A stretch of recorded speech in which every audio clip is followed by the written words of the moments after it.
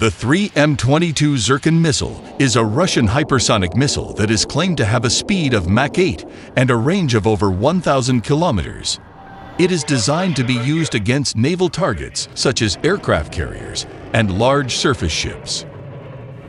The specifications and capabilities of the 3M-22 Zircon missile are not publicly known, and there is limited information on its performance. However, it is widely believed to be a highly advanced and powerful missile with the potential to pose a significant threat to naval forces.